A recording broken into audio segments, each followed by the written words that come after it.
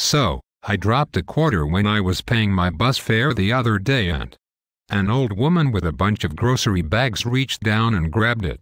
So I said, "Hey, that's my quarter." And she said, "Does it have your name on it?" What could I do? The sight of a 200-pound, scruffy-looking guy choking the crap out of a senior citizen is bound to cause talk. I just gritted my teeth and sat down. A few stops later she got up and started walking towards the door, and I noticed she had left one of her bags. I reached across and grabbed it, and she came back and said, "Hey, that's my bag." And I said, "Does it have your name on it?" "No," she said, then turned around and got off the bus. I was a little taken aback. I hadn't really wanted to take her stuff and would have handed it back at a second.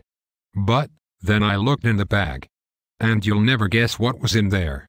Bullshit, like the rest of this story.